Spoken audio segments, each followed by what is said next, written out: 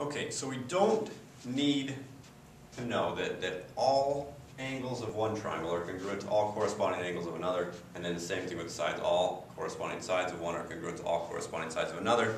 We don't need to know those 6 things for each triangle to be able to show congruence. We have some shortcuts. Now, before I talk about those shortcuts, it's important to try to think about these as what's enough information to define a triangle, okay?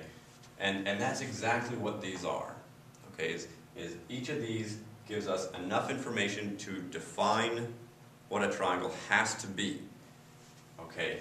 So try to think about it like that as we go. The first one that we get, these are a list of 5 postulates and theorems. The first one we get is side, side, side. Okay, so that means that if we have 2 triangles, and we know that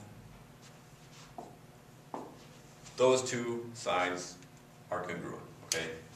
This side is congruent to this corresponding side over here. We know these 2 sides are congruent, and then finally the third side we also know are congruent. If that's the case, then we know that these 2 triangles have to be congruent to each other because of the side, side, side postulate.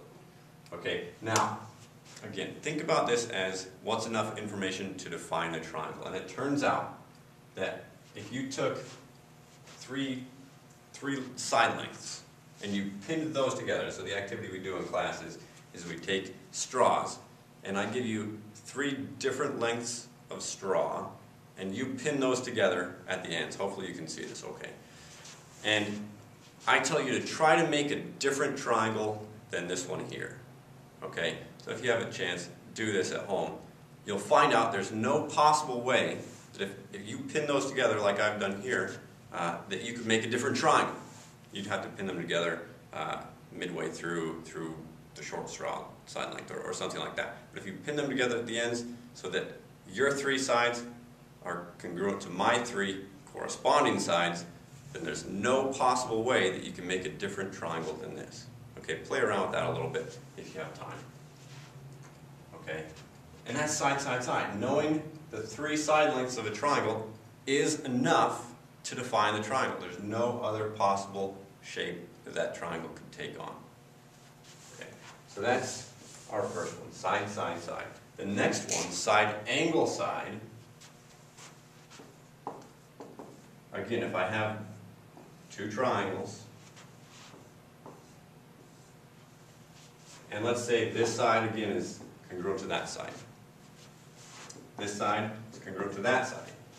And then the angle, and this is important, the angle in between those 2 sides, not down here, because that's not in between the 2 sides, but if it's in between the 2 sides, then I know these 2 triangles have to be congruent to each other. I have side, angle, side.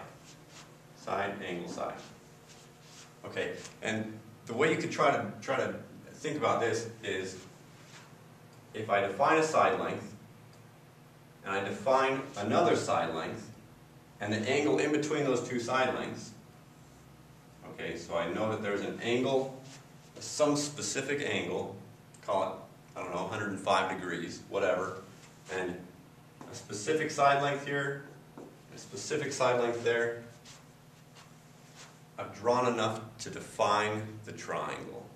Okay, there's no other triangle that I could draw now. It's simply a matter of connecting my last side.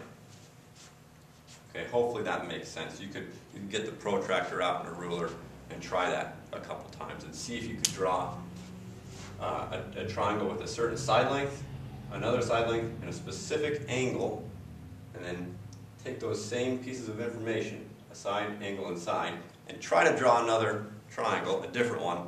You won't be able to do it. Okay, that's enough to define the triangle. Okay, third one, angle, side, angle.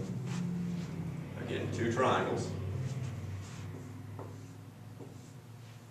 And this time, let's say that angle is congruent to that angle. I've got another angle that's congruent to its corresponding part in the second triangle. And side length. A side length that is in between the two angles, right? Angle, side, angle. So angle, side, angle. That's good. Angle, side, angle. Okay? That's enough to define the triangle. The way you can think about this one, angle, side, angle. Again, you've got a specific side length. And you've got two other sides coming off at specific angles. Okay, so you've defined that angle, you've defined that angle, you've defined that side. Okay, there's no other possible triangle you could draw other than this one where the two other sides are going to intersect. Okay, angle, side, angle is enough to define the triangle. Okay, so that would prove congruence. Next up we have angle, angle, side.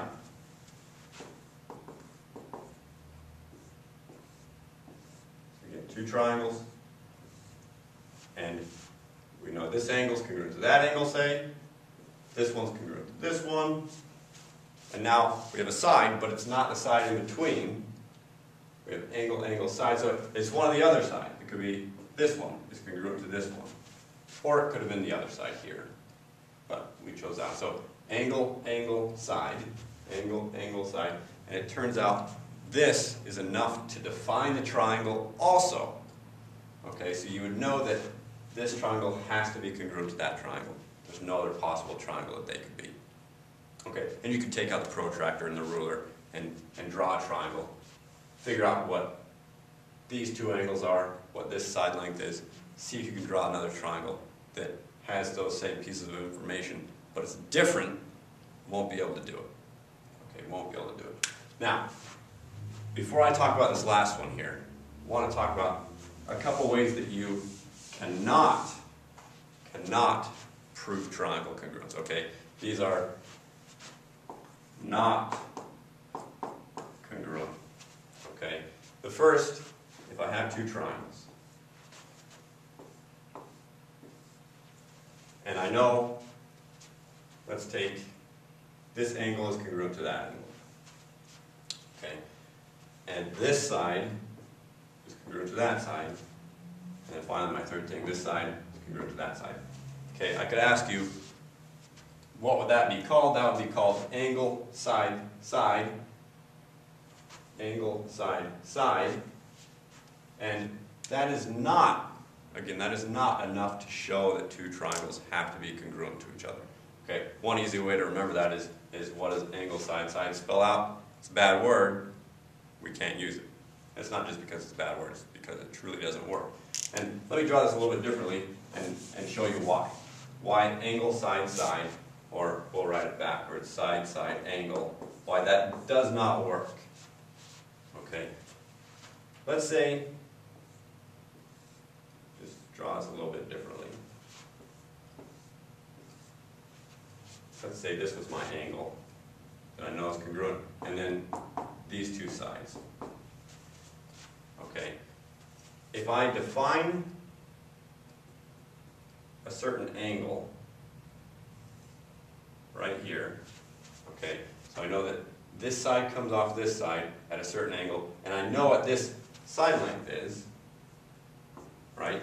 It's that length right there. I don't know what this side length is, right? That's not been defined here, but I know this angle is defined, that side length is defined, and then this other side length is defined also. Okay, so it's defined as it could be this, but I could also, since I have not defined this angle, I could also take that side length and change it. Probably agree that I could also draw it like this, and it's still the same side length as it was over here, but I swung it in here because I don't have a defined angle and I don't have a defined side length on the bottom, so I can redraw this triangle again like that. And hopefully that you can see that, but if not, think about it like this. Okay, I can take this side length here and just swing it in there and keep my triangle. Basically, I've still got that same length. That hasn't changed, and this hasn't changed. None of those things have changed. I've just taken my side and swung it in because I didn't define that angle, I didn't define that side. Hopefully that makes sense. Okay, so no, we'll call it side-side angle, or angle side-side. Okay, so remember that. And then the last one you might be tempted to use would be angle, angle, angle. Again, we can't use that, and here's the quick, easy way to see that. If this is an equilateral triangle, I know that each of these three angles is going to be 60 degrees. They're all congruent. And the same thing, I could draw a bigger one over here, right? Where, again, equilateral. All three angles are congruent. So, all three of this are congruent to all three of the corresponding angles over here. But, clearly, those are not the same triangle. One's bigger. These would be similar triangles, but not congruent. So, no angle, angle, angle. Only use these. Okay. And then the last one, real quick here, is the HL theorem, hypotenuse leg theorem. Okay, this is only used for right triangles. So I have to know that I have two right triangles. Okay, and then if I know that the hypotenuse of one is congruent to the hypotenuse of another, and one leg, either leg, is congruent to the corresponding leg on the other triangle, that's enough to show that those two triangles are congruent. Okay, and you might be tempted to say, oh, that's just angle side side, which we can't actually use, right? We just showed that. But here's why this works. And again, it's only for right triangles. Okay, if we've defined one side length, right, and we've defined another side length of a right triangle, we really know the third side length too. Why? Because Pythagorean theorem, right? Again, if you know two side lengths of a right triangle, you know the third because of the Pythagorean theorem. Okay? So that's why the hypotenuse leg theorem does work. It's really similar to side, side, side, not angle, side, side. Okay? So up next, some examples of how you'll use these 5 theorems.